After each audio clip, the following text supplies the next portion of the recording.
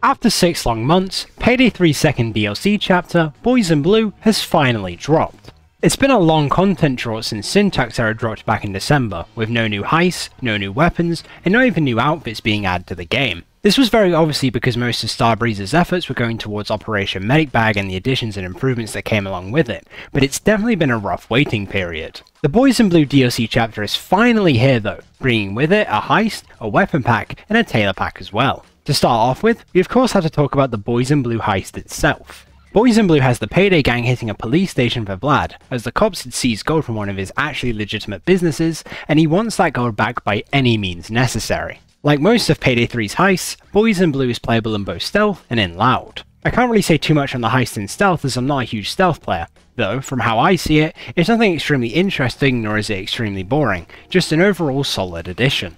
Loud, on the other hand, gets very creative with how it plays. I have quite a lot to say about the heist, and unfortunately, it's not all positive. First and foremost, it is a fun heist. Fighting cops at a police station is always a recipe for a good time, and the addition of gold as a loot type was nice to see. Like usual, Gustavo cooked on the music. I'm not really a big music critic or whatever, but it just sounds really good. The objectives are very solid, while having very clear-cut purposes, and you can even get some of the objectives done early to make your life easier, like getting the car keys in Loud before you need to escape, and it's great, because it rewards map and heist knowledge. Most importantly though, there are no circle objectives. We are so back.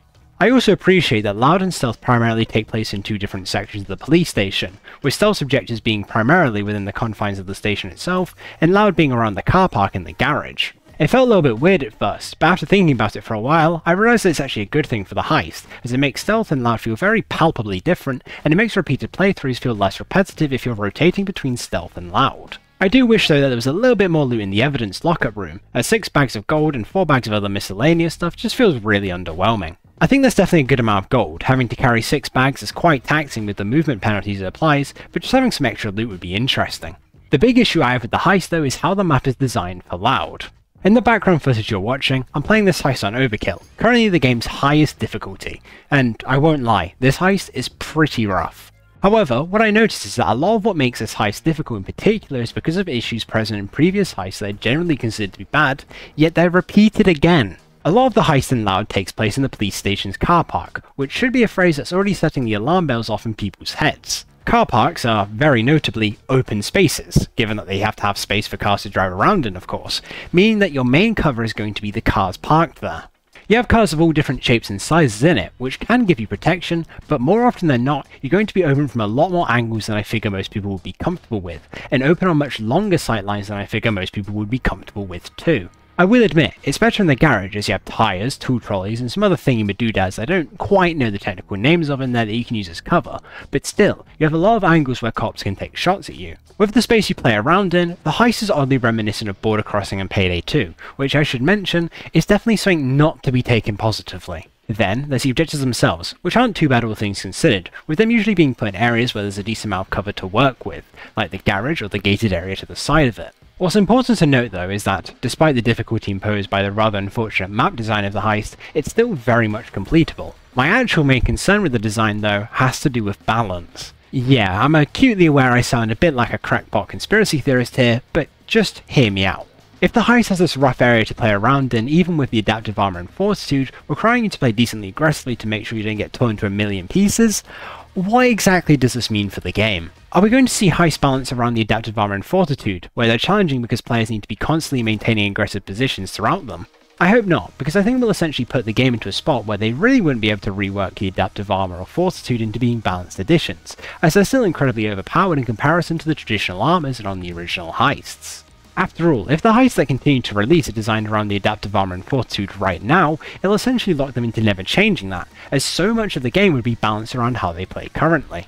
There's definitely a lot of room for me to be wrong in talking complete gibberish though, as I am aware that level design and game balance most certainly have two different groups of people working on it, but I think it's something that Starbreeze needs to keep in mind as we continue to get new heists. Moving on from that massive tangent, the lighting effects in the heist are really distracting. Moving out from the vault area back into the car park is horrible, and it feels like you're fighting more against the lighting rather than the cops themselves. The trading phase before the first assault starts on Boys in Blue is also just really hard to make use of, and it seems to be an unintentional oversight, as there's just so many cops within the station that fire at you, causing negotiations to end and the assault to start instantly. Granted, the first objective in Loud is causing a big explosion to happen, which I'm sure would cause the assault to start anyway, but it's definitely annoying and it takes away from the hostage trade skills, which I'm sure would be excellent on this heist, as I'd let you buy yourself some time to get the car keys and work on getting the garage open before having to fight the cops. Overall though, Boys in Blue is a really fun heist, despite being so weirdly made in some parts. The Boys in Blue weapon pack comes with 3 weapons, the ATK-7, PAYDAY RG5, and the Bullkick 500. The ATK-7 is an SMG, and as far as SMGs go, it's pretty good. It's got good spread, got good recoil, and a great rate of fire, making it an excellent pick whenever you want a close quarters high rate of fire killing machine. It definitely starts to suffer once you start to match up against heavy SWATs and shields, but it still manages, just requiring more sustained fire in order to kill them. The PAYDAY RG5 is an assault rifle, bolstering high damage, similar to that of the VF7S. It's a very solid gun, but in that lies my issue with it, being that with the addition of the PAYDAY, there's no reason to really use the VF anymore, as the gun's practically a straight upgrade to it. The gun handles better, it's got better spread, and most importantly, the gun has a crazy forgiving ammo pickup amount. On the VF, you have to be accurate in hitting your shots, really making use of the one-shot headshots you can get with it to maintain your ammo. With the PAYDAY though, it just feels like you can spam it and you won't even run the risk of going negative. It should be worth noting as well that I've been playing around with the gun in solo, so if it's incredibly self-sufficient in solo where you'll be the one making most of the kills and using up all of your ammo, I dread to think how brain dead the gun is in multiplayer.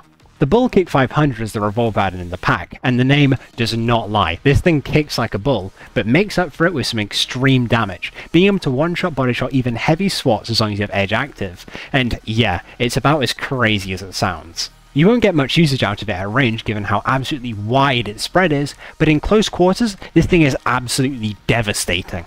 I've seen some concerns about the gun from a power creep perspective, in that, what purpose do the Castigo and Bison have if there's this new revolver that can just one-shot body shot? As much as I understand where they're coming from, I'd have to disagree. The Castigo has sadly fallen off with the removal of cutting shot, RIP, gone but not forgotten, but it and the Bison are incredibly good at taking out enemies at a variety of distances, while the Bullkick is great for close quarters and is absolutely horrid at anything outside of that.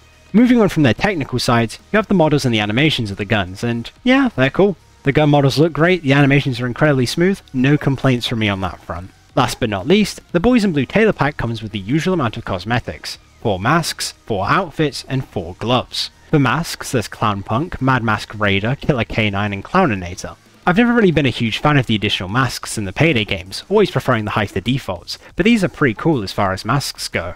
For outfits, there's Jailbird, Flight Risk, Riotcon, and Supermax. I actually really like these outfits and the literal cops and robbers theme they went with. They look great, and honestly, Supermax might just be my new favourite outfit. Then you have the gloves, Starcut, Suave Grippers, Digiswipe, and Elmer's. The gloves are good, having a good range of colours and materials, generally just looking great, as well as fitting quite well with their intended outfits. Overall, the cosmetics in the pack are pretty good. The tailor packs are always hard to review because they're very subjective. An outfit, mask, or pair of gloves I think is absolutely hideous you might think is the best thing ever, and vice versa. Now, the real question. Is the DLC worth the price?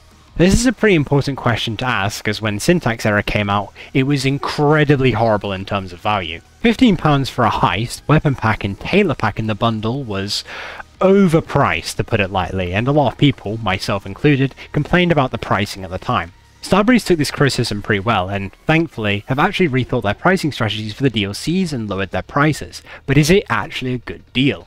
The Boys in Blue Chapter Bundle costs £9.49, including all 3 of the DLCs, the Heist, the Weapon Pack, and the Tailor Pack. Then, as standalone purchases, the Heist is £6.49, the Weapon Pack £3.29, and the Tailor Pack £2.49. As far as pricing goes, this is actually incredibly solid. If we compare this to Payday 2's final DLC prices, it matches pretty well.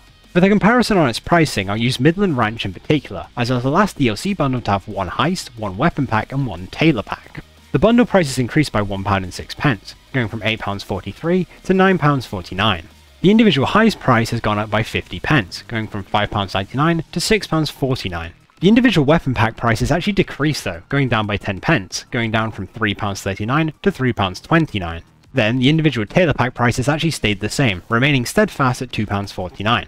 Of course, the specifics on numbers will change depending on what currency you're purchasing it with, but the general message to take away from it is that prices are down compared to the Syntax Error DLC and are more in line with Payday 2's DLC pricing. If my almost overwhelmingly positive feedback of the DLC's content alongside its pricing wasn't obvious enough as to what my answer is, yes, the DLCs are very much worth your purchase. That's about it though. If you're like me and bought either the silver or gold editions of the game, you get the DLC bundle for free. As usual though, I've been Cookie Dough, and have a good one.